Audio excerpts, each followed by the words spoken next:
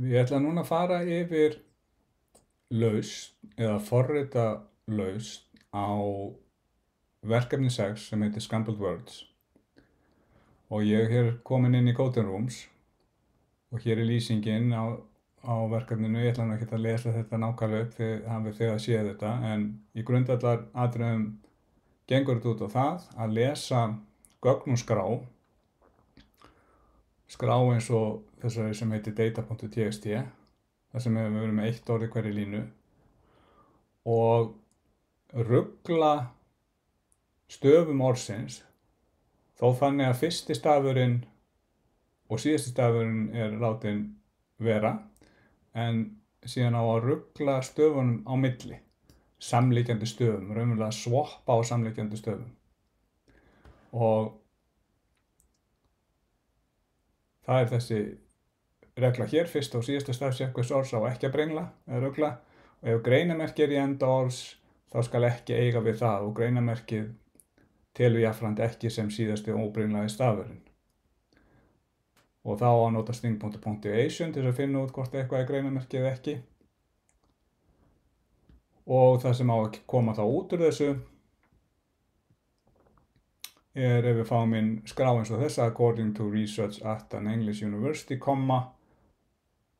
þá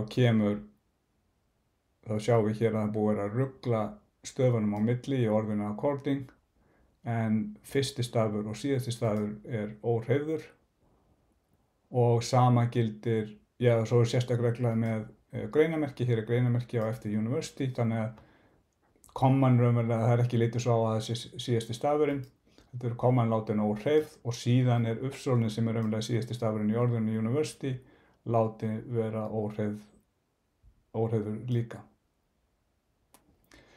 Nú svo í þessu verkefni var gefin ákveðin kóði sem að þið máttu ekki breyta.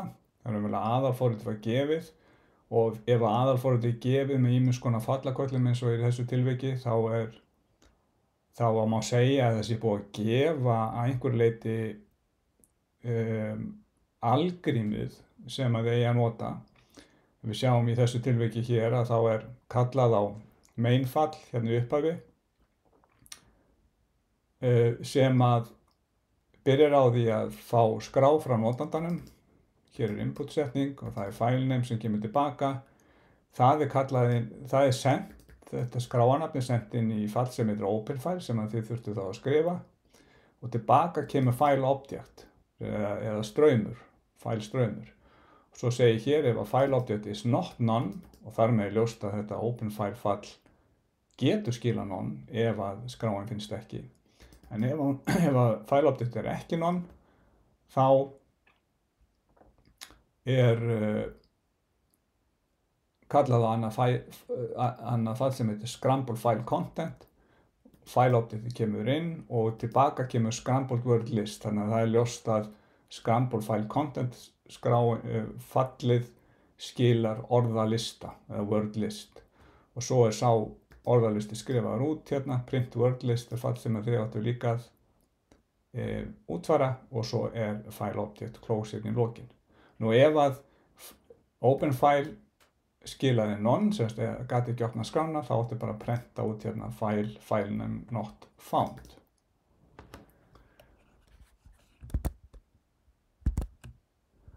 Nú, ég er hérna komin inn í Coding Rooms, inn í Visual Studio Code ætla ég að segja, þar sem ég er með nákvæmlega sama kóða sem var gefin.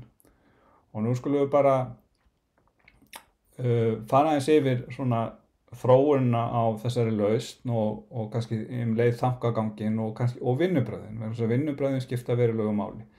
Í hvað röð erum við að gera þetta og hversu mikið erum við að forrita í einu, og við höfum verið að leggja áherslu á að forrita einmitt lítið í einu og prófa reglulega.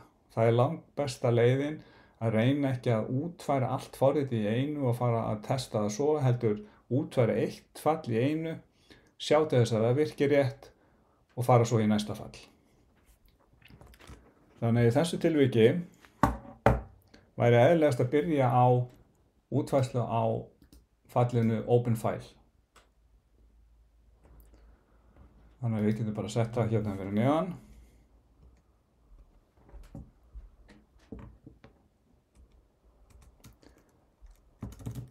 dev open file og það á að taka inn það ekki file name. Það tekur inn nafnið á skránni sem að notandinn sló inn.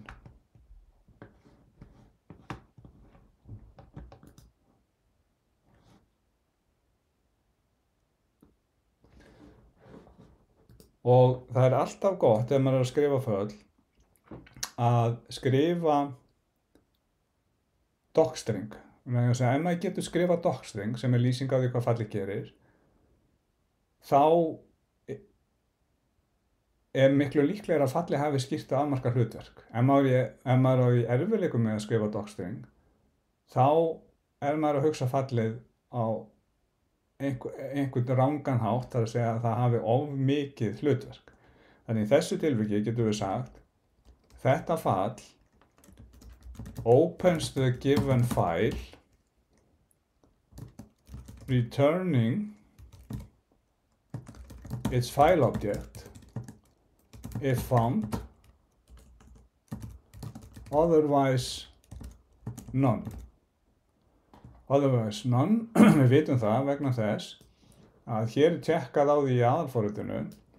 Ef að file object is not none, þá gerum við eitthvað, en hins vegar ef það none, þá skrifum við út villumeldingu. Þannig að það ljóst að þetta á að skila none ef að einhver villa kemur upp. Nú, hvernig komumst við að því hvort við getum opnað skrá eða ekki? Já, það var reynda sagt í lýsingunum að við ættum að nota try except fyrir þetta. Þannig ef við fylgjum því, þá segjum við try og á eftir try kemur svo kóði sem við ætlum raunverulega að reyna og við ætlum einmitt að reyna að opna skrána, þá kallum við fall sem heitir open í Python. Við opnum þessa skrá hérna, file name, og þá kemur hér að parametri númer 2 þurfa að vera mode, það er að segja í hvaða ham ætla ég að opna skrána. Jú, ég ætla að opna hana í read ham. Og ef allt í fína, þá, já, sko þegar ég opna skrá, þá fæ ég eitthvað tilbaka og ég ætla að kalla það einmitt file object. Bókin talar file object og jafnvel file stream, skráarstraum. Við skulum nota bara file object hér. Það þá einhvers konar hlutu sem ég get unnið freka með og eftir. Þetta einhvers konar, svona má segja, bendir á innihald skrárinnar. Og þá skila ég bara þessu file objecti, ef allt í fína. Hins vegar, ef á einhverjum ástæðum tekst ekki að opna þessa skrá, þá kemur upp exception, og hvaða exception það sem kemur upp? Það fyrir mitt file not found error. Við sjáum hérna leið ég skrifaði except og svo F, þá fæ ég hvaða file exception eru til, og hér einn sem heitir file not found error, ég ætla að nota hana, og þá ég semst að grípa þessa exception, að grípa þetta frábrigði, og ef þetta gerist, þá ætla ég að skila none. Þess að file objectið sem kemur tilbaka í aðalforritið þá none ef ekki tekst að opna þessa skrá. Nú, það sem ég myndi vilja gera núna á þessum tímapunkti, nú bara búin að útfæra eitt fall, einmitt að bara prófa það, virkar þetta án þess að forrita nokkuð í viðbót. Ég get gert það með því til dæmis að kommentera bara út þessi tvö fall sem ég á eftir að útfæra. Það ein leið. Önnur leið sem algeng að gera að nota að skrifa stubba fyrir þau föllin sem á eftir að útfæra. Ég ætla að fara þá leiðin núna og segja ykkur hérna eftir hvað ég á við með stubbur. Ég þarf sem sagt fall sem heitir Scrambled file content. Scrambled file content. Það tekur inn file object og í augnablikinu ætla ég ekki að láta það gera neitt. Það passar bara hérna.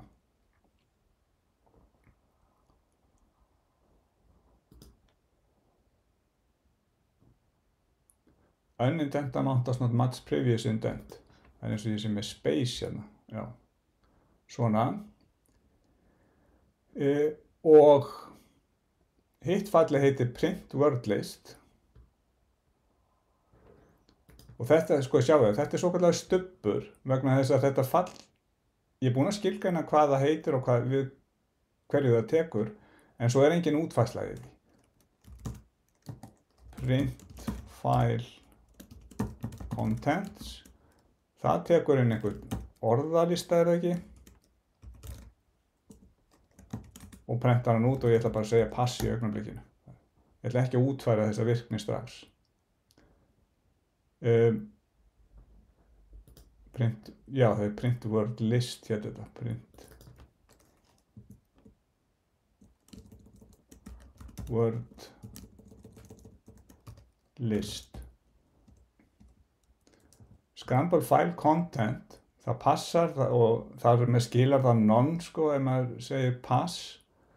En það áreiðanlega að taka við hérna einhverjum lista, fyrir ekki að skila lista, það tekur file objectið inn og skila lista, þannig að þá gæti ég svo sem í staðinn fyrir að segja pass, þá gæti ég sagt bara return tómilistin. Svona. Áfram er þetta bara stubbur, vegna þess að þetta er nánast ekki gera neitt. Þetta er ekki að minnsta kosti að gera það sem það kemur til með að gera á lokum. En ég skrifa þessa 2 stubba til þess að ég geti raunverulega keyrt forritið. En hin leiðin var eins og ég sýndi ykkur áðan að kommentara út þessar 2 línur, nummer 8 og 9. Nú, ef ég ætla að prófa þetta núna og ég segi hér run Python file in terminal og þá fæ ég enter name of file vegna þess að ég er að keyra þá línu 5 hérna og ég á í þessari möppu sem heitir PSS. Þá er ég með forritið sjálft og svo er ég með 2 skrár, 2 gagnaskrár, data.txt og data2.txt. Og ef ég segi hér data.txt, þá fæ ég file datatext not found, sem kemur kannski dálítið óvart. Það er að segja, það þýðir það að tókst ekki opna skrána og frábreiðinu hefur verið kastað, við skilum none, og það er með keyrir else hlutin hér sem segir print file not found, þess samt var skráin til. En vandamálið er það að ég er ekki staddur í réttu möppinni. Ég er staddur hérna í Hrafn desktop demo. Ef ég gerir ls þá sjáum við að ég er með P5 og P6, þannig að ég ætla að fara niður í P6 og keyra þetta aftur og segi data.txt og nú fékk ég ekki villumeldinguna. Þannig að skráin finnst núna. Maður lendur oft í þessu að tekst ekki að opna skrá vegna þess að skráin er ekki í þeirri möppu þar sem maður er að reyna að keyra forritið úr. Þá þarf maður að sjá til þess að færa sér raunverulega inn í þá möppu eins og ég gerði með cd-skipuninni. Nú, þannig að ég er raunverulega, já, við getum kannski prófað þetta einu sinni en hérna hvað ef ég slægi inn bara data eða bara bla.txt. Þá segir hérna file bla.txt not found, sem er eðlilegt. Í því tilviki þá hefur verið að skila none úr þessu falli open file. Þannig að hvað er ég búinn að gera núna? Ég er búinn að skrifa útfærslu á einu falli, eingöngu einu falli, og sjá til þess að það virki. Þannig að nú þarf ég ekki að hafa áhyggjur meira af þessu falli, ég veit að það virkar. Og þá fer ég bara í næsta. Og hvað er það næsta? Já, það er þetta fall sem heitir Scrambled file content,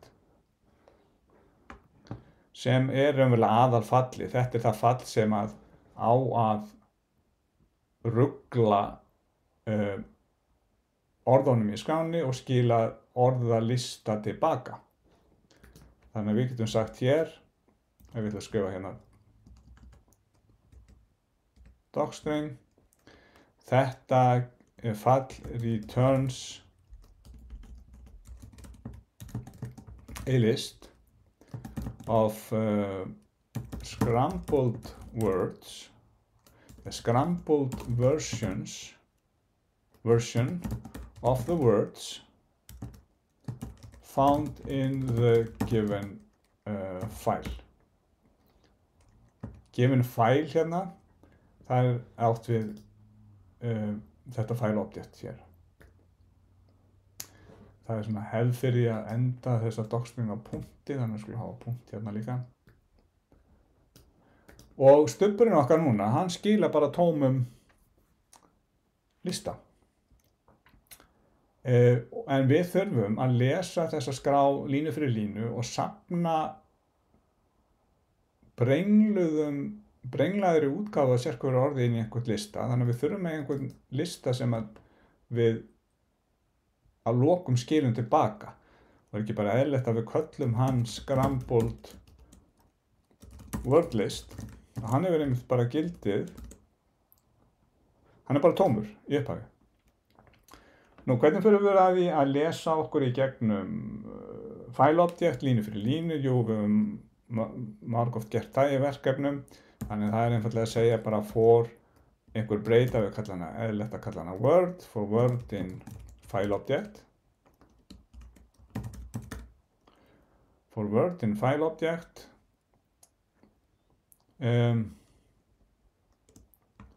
Og við erum að gera ráð fyrir því að það sé einmitt bara eitt orð í hverju línu, þannig að þegar við fáum þá raunverulega orð hérna þegar við lesum í sérhverju ítrun.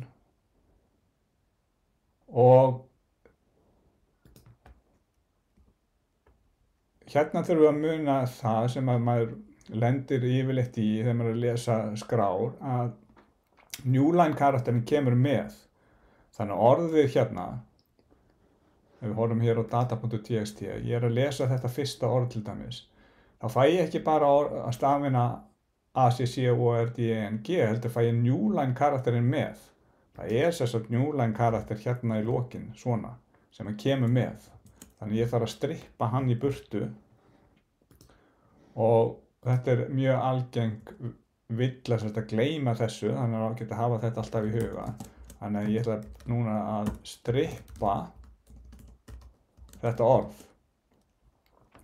Og svona til þess að þó að sé kannski augljós hvað ég er að gera hér, það er ágætt að setja kannski komment á þetta, það er ekki allir sem vita hvað er í gangi hér, þannig ég get sagt ok, remove the newline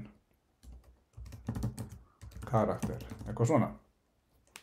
Þannig að nú er ég sem sagt, ég kalla á fall sem heitir strip sem að tilheyrir strengjum, eins og orðið er strengur og ég fæ einhver niðurstöðu tilbaka sem ég set bara tilbaka í breytuna Word.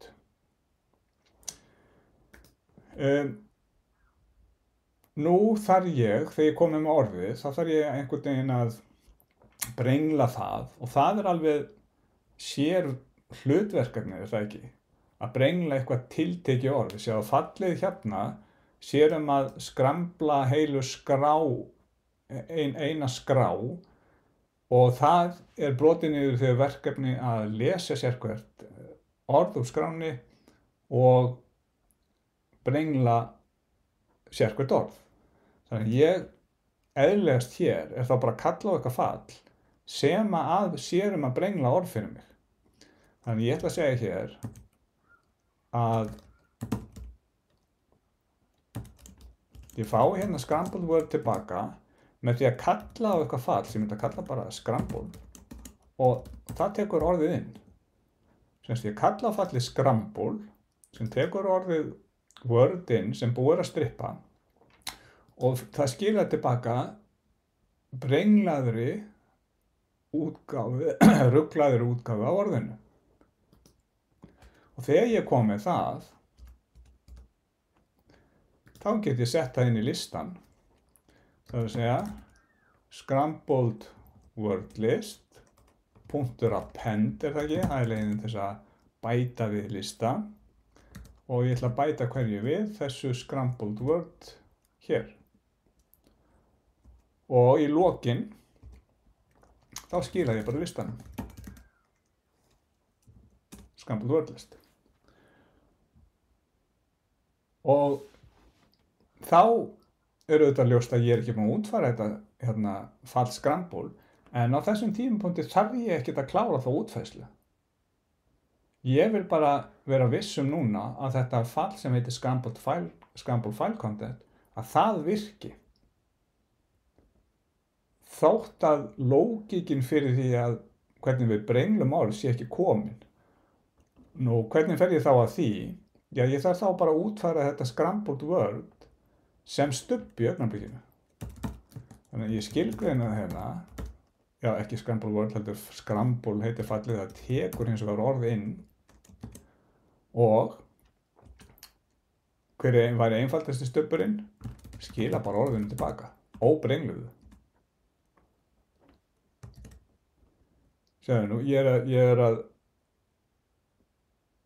nota þennan vinnugang að útfæra eitt fall í einu án þess að reyna að útfæra öll föllin þannig að allt virki og þar með að ráðast á alla flækjuna í einu. Ég reyna að brjóta vandamálið upp í smærri vandamál sem hvert og eitt er einfaldara. Þannig að þegar ég er búinn að útfæra öll smærri vandamálin, þá á lokum er heildarlausnin komin. Nú, hvernig getum við þá sem sagt prófa þetta? Keyri upp hérna scrambled words, enter name of file, data.txt og ég fæ ekkert response tilbaka. Já, það er ekki skrítið vegna þess að lokum skilar þetta scrambled file content lista sem að kemur tilbaka hér úr þessu kalli inn í þessa breytu scrambled word list sem er sendt áfram í print word list sem séum að skrifa þetta út. Þannig að nú er kannski komin tími til að útfæra þetta print word list sem á að sjá að skrifa út niðurstöðuna.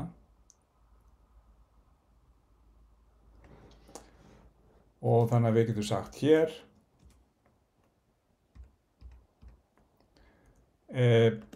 hvað það gera, þetta prints each word in the given word list. Já, with a space after each word. Það var tekið fram í lýsingunni.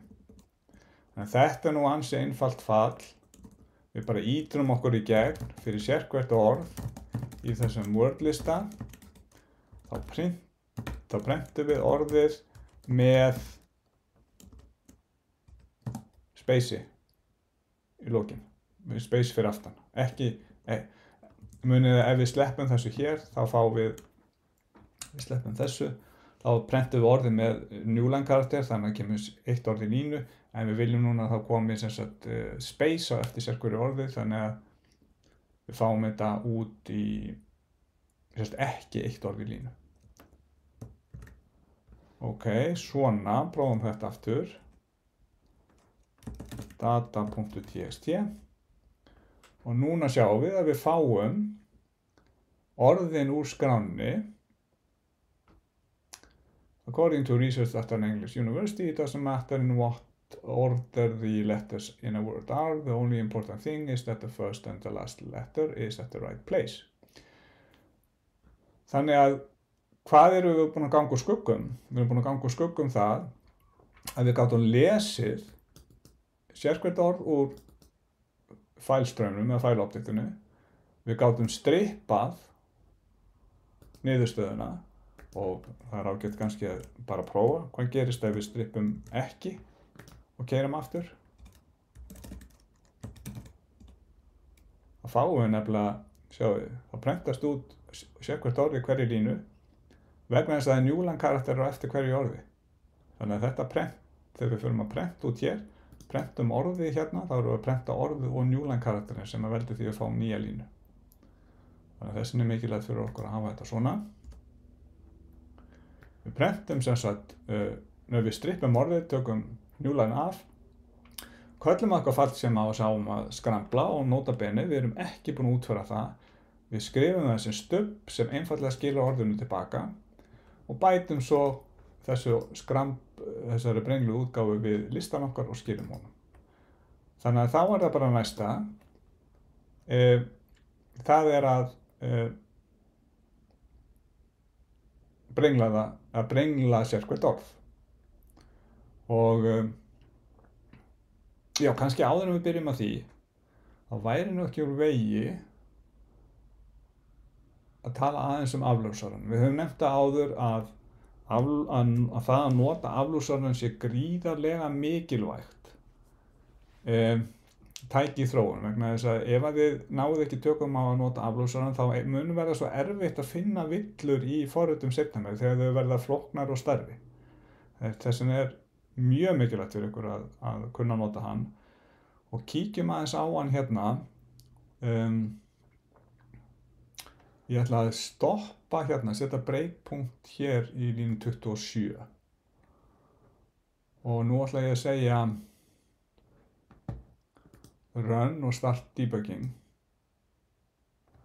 Og debug the current active file. Nú þá kemur hérna enter name of file og ef ég segi núna data.txt þá fæ ég file data.txt not found. Og þetta er svona pínu óheppilegt. Það er að segja að þegar við erum að nota afljósarann þá er hann ekki keyrður úr þeirri möppu sem við vorum stödd í. Þannig að sjá að ég er staddur í user hub desktop demo og þess vegna og data.txt er þar. Já, fyrir ég þarf að fara nú í P6. Svona. Og ég hefur bara prófað það aftur. Start debugging.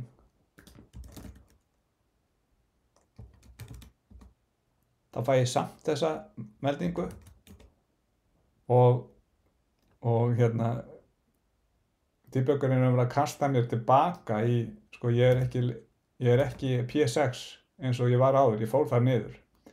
Þannig að þegar maður er í debug ham þá þarf maður að gefa, ein leið er svo að gefa slóðina á skrána.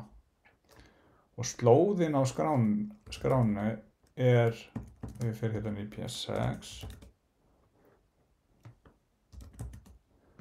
þá er þetta slóðin hérna. Þetta er mappan sem skráin er í. Þannig að við gerum núna run start debugging og paste þessari slóð og hún heitir data.txt. Þetta er sem sagt allur pathin eða slóðin á skrána. Og núna fann hún hana, sér nú er ég komin inn í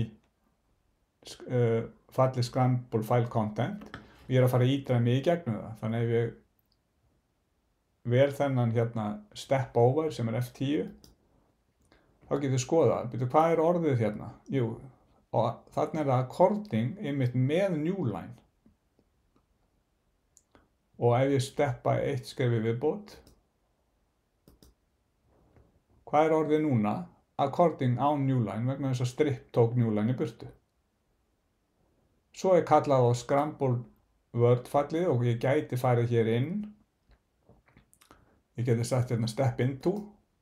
Þá fer ég einmitt inn í fallið. Hverju skilar það? Það skilar bara orðið tilbaka. Ég steppað hérna. Þá er ég komin aftur hingað. Þá sé ég hvað er Scrambled word. Það er bara according vegna þess að Scrambled fallið gerir ekki neitt í augnablikinu. Það skilar bara orðinu tilbaka. Og hvernig lítur Scrambled word listin út hérna?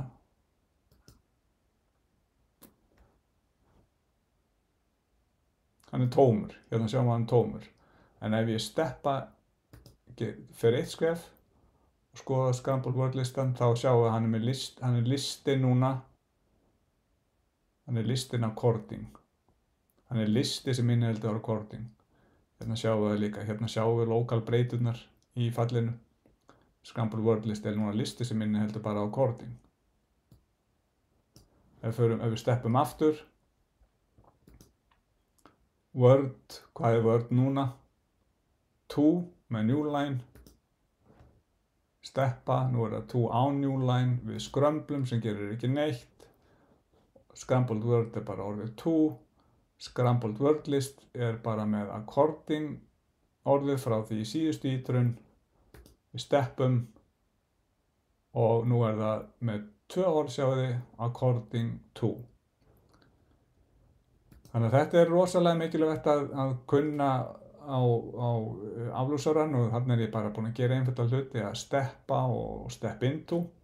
Og núna ef ég væri til dæmis viss að allt væri fína, þá geti ég bara sagt hérna continue F5, þá ég að taka breakpointin í burtu, segja continue og þá klárar debuggerinn án þess að hann raunverulega fer að næsta breakpointi en ég tók breakpointin í burtu þannig að forritið bara klárast. Ok, þannig að það sem við erum eftir að gera hérna að útfæra þetta fall sem heitir Scrambled. Og þar raunverulega öll flækjan í verkefninu. Og þannig að við erum að fá við náttúrulega byrjum á því að lýsa því hvað þetta Scramble á að gera. Og þetta hefur í sjálfu sér mjög skýrt hlutverk. Þetta á einfaldlega að skila bara returns a scrambled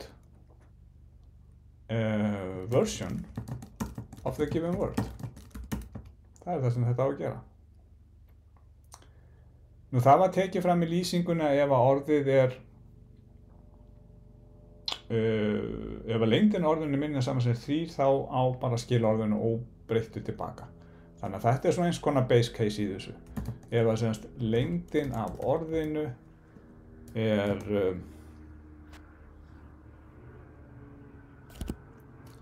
minna saman sem 3 þá skilum við orðinu bara tilbaka og erum ekki að brengla neitt þá.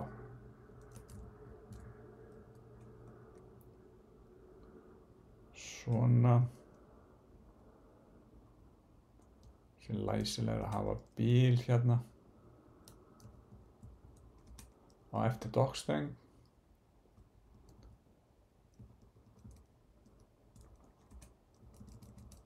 Svona. Nú ef að þetta ekki staðan, það að segja að lengdin á orðinu stærri eða sama sem 4, þá eigum við að brengla orðið en þó þannig að fyrsti stafurinn og síðasti stafurinn á að vera óhreyfður. Og þannig að við þurfum eiginlega að búa okkur til nýja útgáfa af þessu orði þar sem að fyrsti og síðasti stafur tekinn burt. Hvernig förum við að því? Já, við getum notað það ekki slicing. Þannig að við segjum til dæmis bara búum okkur til breyti sem við ætlum að kalla hérna sequence. Hún þannig, þetta sequence sem sagt það sem við ætlum að fara að brengla. Það stafirnir úr orðinu, það að segja sem byrja á fyrsta staf og upp í -1 það ekki. -1 næst aftasti stafurinn. Og þetta til dæmis fyrir orðið according, þá væri þetta það sequence sem það væri búið að taka A-ið burtu og G-ið burtu líka. Nú, bara til þess að vera viss að þetta sé rétt hugsun, þá getur við bara að skila hérna sequence í augnablikinu. Ekki reyna að útfæra alla flækjunum strax. Sjáum bara, þetta yfir höfuð rétt? Erum við örugglega að taka núna fyrsta stafinn, ignora fyrsta stafinn og síðasta stafinn með þessu. Þannig að við getum bara að prófa þetta. Fara niður í P6 hérna.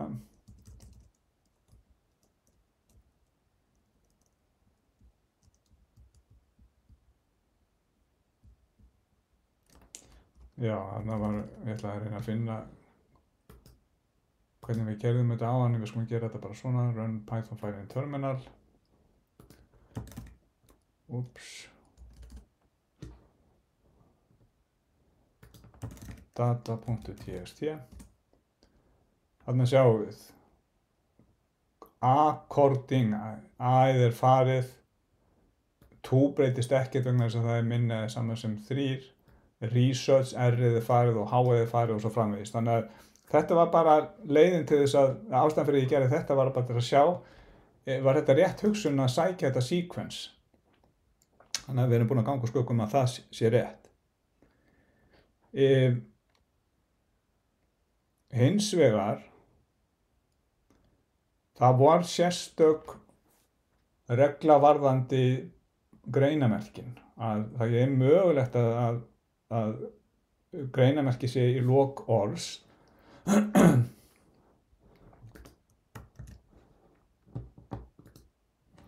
Sjáum til dæmis inn í data.txt, hérna fyrir university.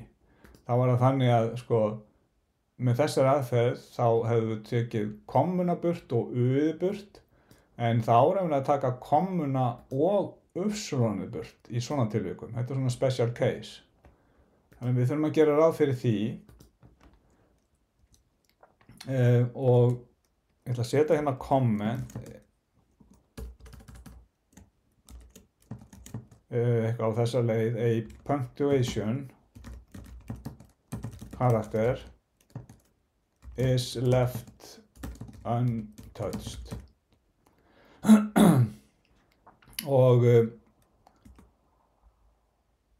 ég ætla að eiga með breytu sem ég ætla að kalla last index sem á að halda utan hver er raunverulega síðasti indexin sem að við sem að tengist þessu sequenci sem við ætlum að brengla. Það er í upphaflega -1. Það er þá -1 hérna. Það er eins og ég hefði gert þetta svona. Last index hér. Þannig er ég raunverulega að taka út síðasta stafinn. En það er möguleiki að ef að stafurinn sem er í last index, ef að hann er in string punctuation,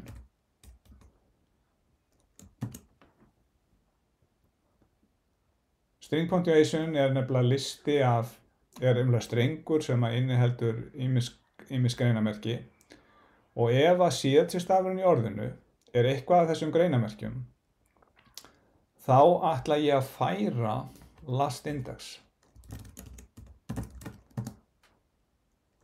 Það er að segja, draga eitt frá last index. Akkur er ég að þessu sem sagt, förum tilbaka í þessa dataskrá. Í þessu tilviki er þetta síðasti stafurinn. En ef að þetta er greinamerki sem það er, þetta er komma, þá vil ég vera viss að last index er umlega þetta upsilon hérna. Þannig að þess að munið að ég á að brengla allt á milli fyrsta stafs og síðasta stafs, en ef það er greinamerki þá er ekki litið svo á að greinamerki sé síðasti stafurinn, heldur á bara skrifa greinamerkið út á nokkura brenglunar. Þannig ég færi last indexin og svo hérna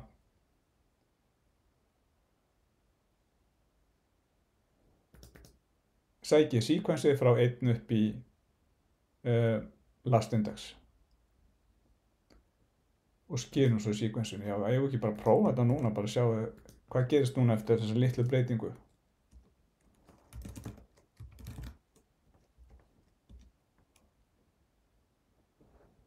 Já, nú sjáum við hérna U-ið í university er farið og upsilonið er farið, sem var akkurat það sem átt að gerast.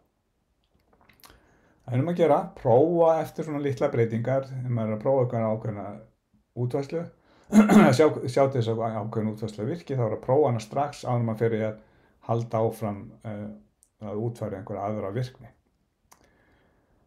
Nú, þannig að við vitum að þetta virkar og nú þurfum við einhvern veginn að geta ruglað þetta sequence hérna. Við erum komið með rétta sequenceið sem við eigum að rugla. Í augnablikinu skilum við því bara tilbaka en við þurfum að rugla því. Þannig að er það ekki bara sér hlutverk líka?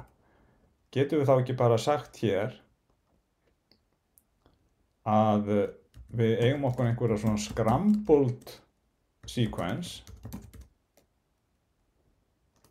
að við fáum hana með því að kalla fall sem að ég ætla að kalla swap adjacent.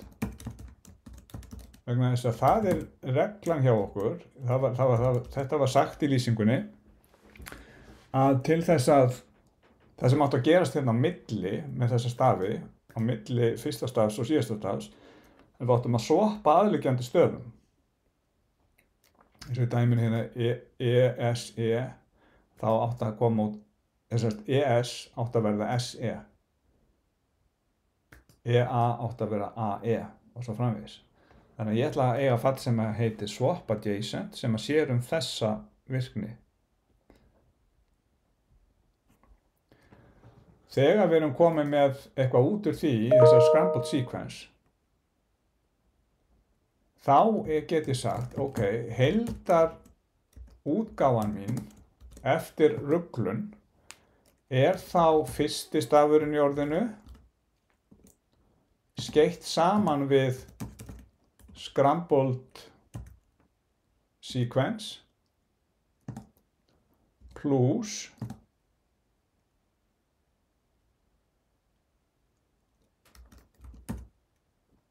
síðasti stafurinn og sem sagt frá síðasta indexinum og út restina. Vegna þess að þá fæ ég bæði síðasta stafinn í university, uppslónið, og kommuna ef það komma, ef það greinamerki. Word af last index tvípunktur þýðir, þetta slicing, stafurinn sem í last index ásamt öllum þeim stöfum sem koma á eftir. Þannig að nú vantar bara þetta fall sem heitir swap adjacent.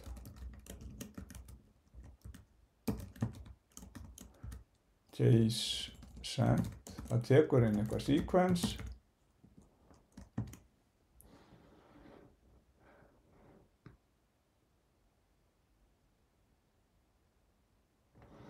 Og til að vera svona trúr þessum þankagangi eða vinnugangi þá ætla ég ekki að útfæra það neitt í augnablikinu, heldur bara að skila þessu sequence óbreyttu tilbaka.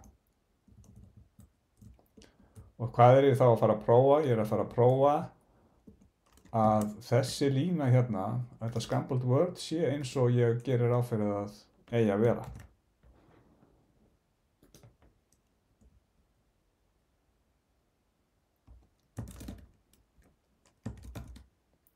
Keyri þetta.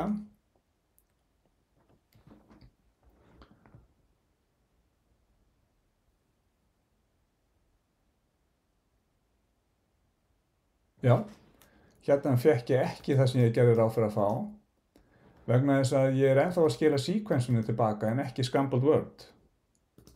Þannig að sjáu hvað var gott að ég skildi bara prófa þetta strax núna, þegar þá sá ég strax hver villan var. Ég á að skila hérna scrambled word tilbaka. Keyrum aftur.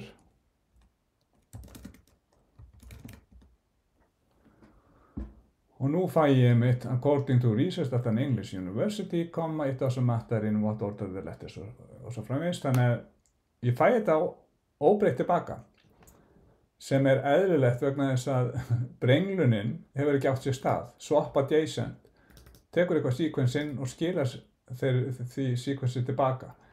Og svo ég endurbyggja hérna, scrambled word verður fyrsti stafurinn, plus scrambled sequence sem núna bara sequenceið óbreytt, plus síðasti stafurinn og allt það sem kemur þar á eftir. Þessi ég fæ þá uppslónið hérna á kommuna. Það þessi hluti hér. Þetta slice. Og þá eftir raunverulega aðalvirknin að skipta á aðliggjandi stöfum, ekki? Þannig hvað getum við sagt þetta? Ef ég get lýst þessu í örfáum orðum, þá þetta fall sem hefur afmarkað á skýrt hlutverk. Ég get sagt þetta returns a scrambled version of the given sequence. Og ég get gefið notandanum aðeins meiri upplýsingar. In which adjacent characters of the original sequence have been swapped, ekki? Það það sem þetta gerir.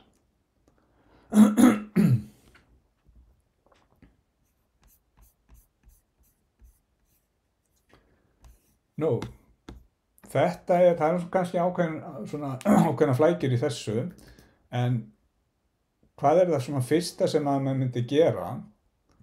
Já, það er ljóst að við þurfum að ýtra okkur yfir þetta sequence sem kemur inn, segjum bara fór inn einhverju range hérna sem við byrjum í 0, förum upp í lengdina á þessari sequence og tökum 2 skref, step verður 2. Akkur er step 2? Vegna þess að við erum að swappa E og S, síðan E og A, síðan R og C, þannig að við erum alltaf að skipta á 2 aðliggjandi eða samliggjandi stökum. Þannig að þess vegna erum við með step 2 hérna og í sérhverju skrefi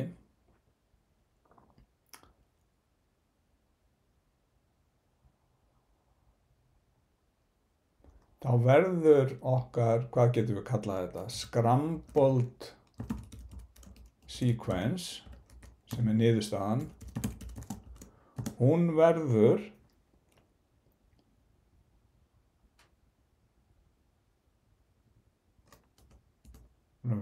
plus sama sem. Hún verður það sem er í plus 1. Við ætlum að skrifa þetta og svo skulum við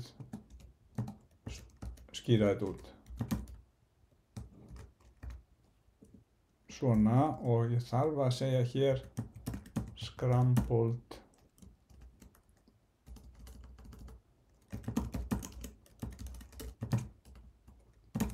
sequence er uppalega tómt.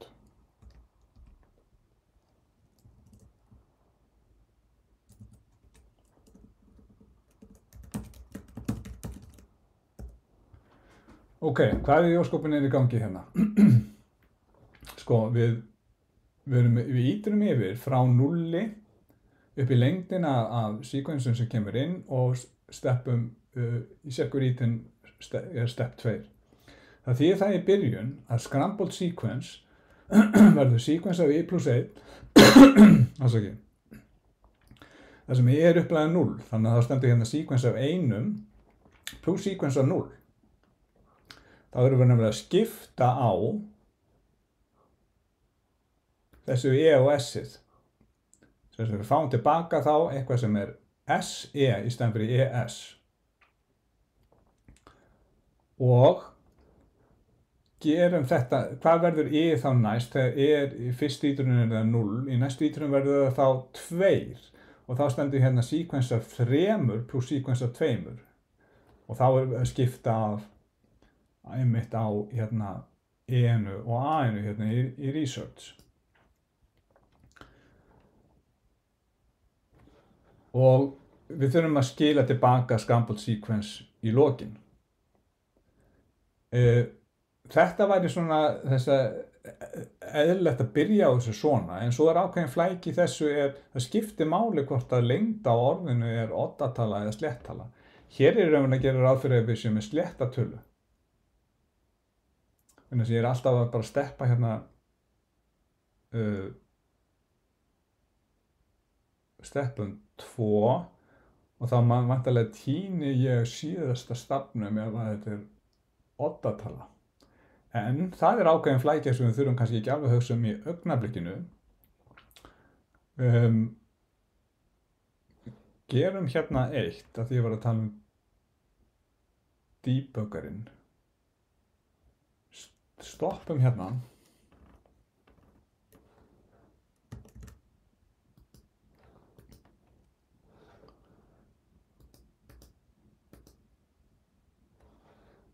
Nú þarf ég að gefa pathin munið eins og áðan. Pathin á skrána data.txt. Og hvaða sequence er að koma hérna inn núna? Cording, sjáu þið. Það er búið að taka A-ið af og það er búið að taka G-ið af. Og ég steppa hérna eitt skref. I-ið hér er þá 0. Sequence af I plus 1. I-ið er 0. Þetta verður þá, já við erum að fá sem sagt CC.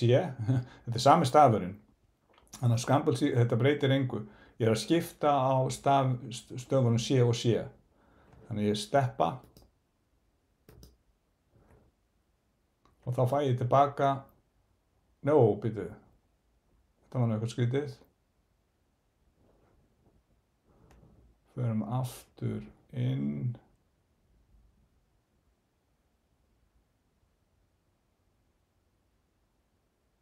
Ég prófa að segja hérna hvað taka þennan breakpoint í burt, já, segi continue.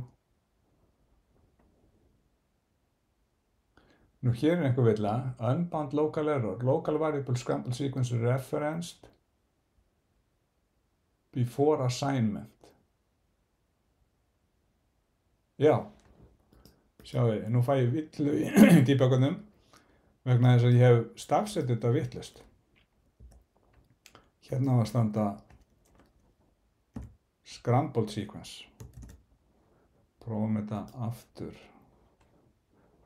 Stoppa debuggerinn.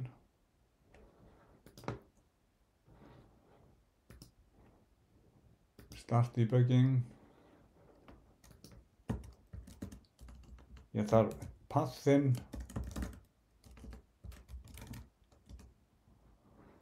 Svona, steppum. Scrambled sequence er núna CC. Við erum að hérna according og næst ætti að vinna með O og R og swappa þeim. Og ég steppa og steppa einn í viðbót.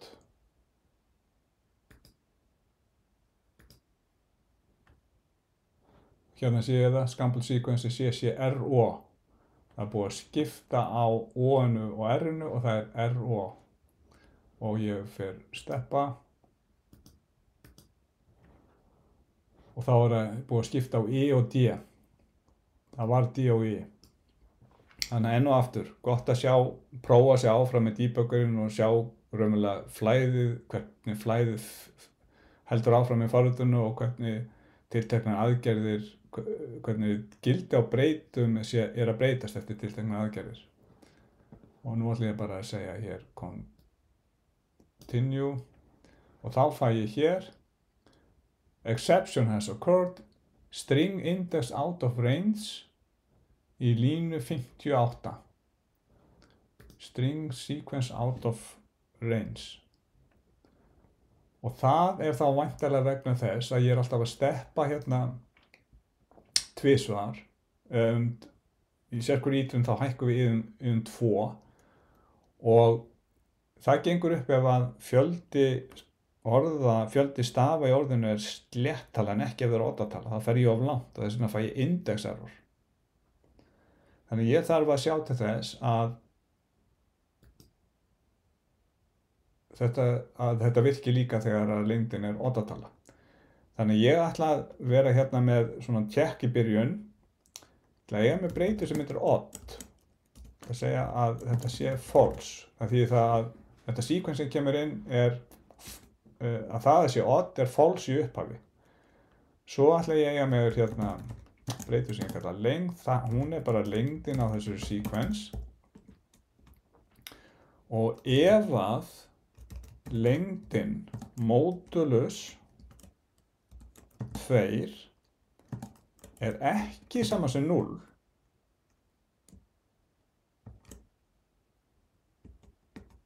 þá veit ég að þetta er oddatala, þá veit ég að lengdin er oddatala er það ekki, en hún er ekki 0, ef að módulusin er 1 sem sagt. Þannig að þá ætlum ég að draga 1 frá lengdinni, mínus sama sem 1, og segja að þetta sé, gefa þessari breytu odd gildi trú. Þannig að þessi kóði hér, og hérna væri kannski ágætt að kommentera. Check if the length of the sequence is odd. Ef hún oddatala, lengdin, þá verður þessi breyta odd, þá fær hún gildi true. Ég er búinn að minnka lengdina 1 til þess að ég fari ekki of langt. Og þá ætla ég að fara hérna, í staðinn að segja length af sequence, að fara þá bara upp í length. Og þannig að ef við erum með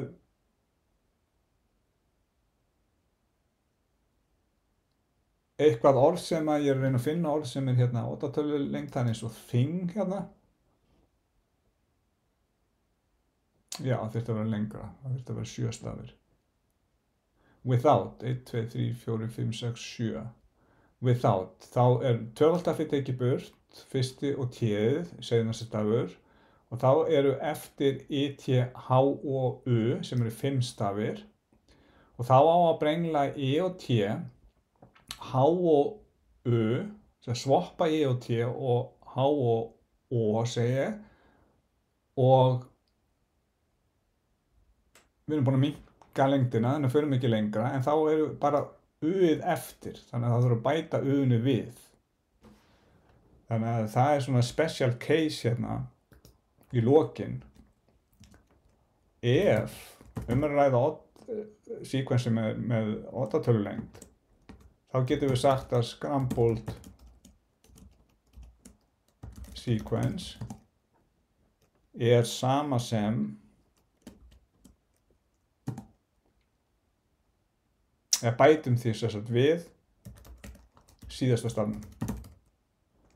Hvernig síðasti stafurinn í slicing? Það er -1. Þannig að bara til þess að gera notandunum ljóst hvað við erum að gera hér, getum við sett command á þetta, add the last letter of the sequence. Og við takja eftir, við gerum það ekki nema sé að ræða oddatölu lengd á sequence.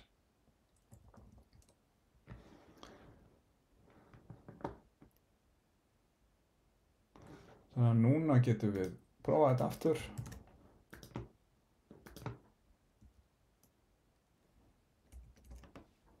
Já, ég var ennþá í debug-am, ég var að stoppa mig hérna. Segjum bara hvað er staddur í demo, ég þarf að fara niður í PS6. Run Python file in terminal, data.txt. Og nú erum við að fara að fá þetta á þennan máta sem við vildum. Sjáu það er búið að swappa aðliggjandi stöfum. Fyrsti og síðasti stafur orðið er alltaf óbreyttur. Ef að ræða kommu, þá er hún látum vera óbreytt en jafnframt líka síðasti stafurinn. Og hérna það er alveg merkilegt hversu vel hægt er að lesa þetta þrátt fyrir þessa brenglun. According to research at an English university, it doesn't matter in what order the letters in a word are. The only important thing is that the first and last letters is at the right place. The rest can be a total mess and you can still read it without a problem. This is because we do not read every letter by itself but the word as a whole. Þannig að þetta var útfærslan á þessu verkefni og bara til að hnykkja á þessum vinnugangi þá vann ég þetta svona skref fyrir skref, þannig að það er að segja útfærði eitt fall í einu. Í einhverjum tilvikum skrifa ég svokallað stubba sem voru bara hausinn eða skilgreiningin á forritinu, á fallinu, á nafninu og það sem það tók inn. En fallið var stubburinn með skilninga, það gerði raunverulega ekki neitt, það passaði bara eða ég skilaði bara einhverju parametra óbreyttum og í sérhverjum